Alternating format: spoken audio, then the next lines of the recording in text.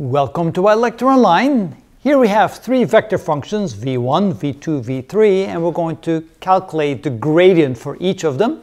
That is the result of taking the del operator and multiplying times each of the vectors using the dot product. And when we do that, notice we take the partial derivative with respect to x of the x component plus the partial derivative with respect to y of the y component plus the partial derivative with respect to z of the z component.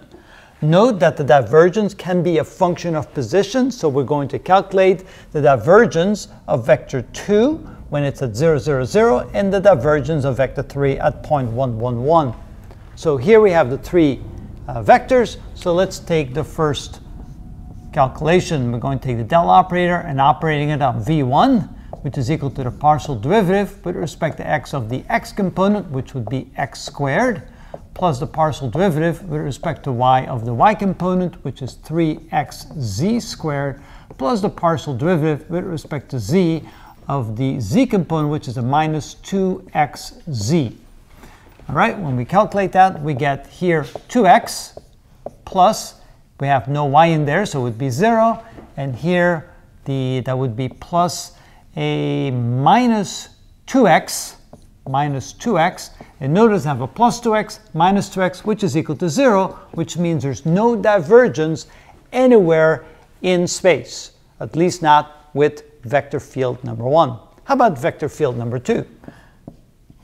Trying to find the divergence of vector field number 2, which is equal to the partial derivative with respect to x of, we have xy, plus the partial derivative with respect to y of 2yz, plus the partial derivative with respect to z of 3xz.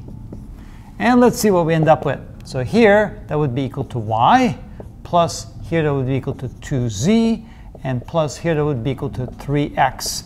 So we have the gradient, not the gradient, the divergence of vector field number 2. Now notice, what is it equal to when we plug in 0, 0, 0 for x, y, and z? Notice when I plug in x, 0 for x, 0 for y, and 0 for z, well, that is equal to 0. So at the origin, there's no divergence, but at other locations, there will be divergence, and the farther away I'm from the origin, the larger the divergence, which presumably means that the vector field is increasing as I get farther and farther and farther away from the origin.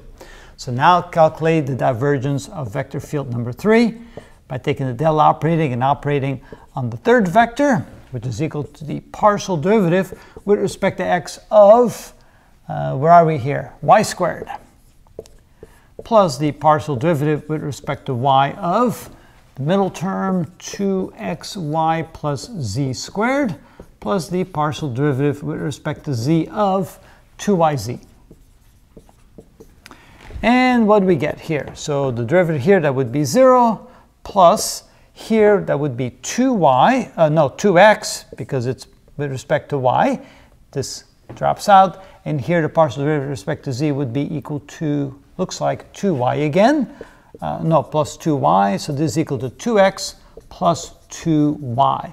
Now, if I want to calculate the divergence when I'm at position 1, 1, 1, that would be equal to 2 times 1 plus 2 times 1 plus 0. That would be equal to 2 plus 2, which is equal to 4. So notice the divergence equals 4 when I'm at this location in space. It would be a different value for a different location in space.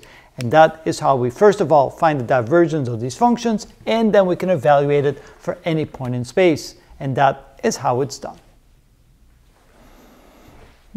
Smoke is getting restless. Oh, that's what it is. It's getting me hungry. All right, 23.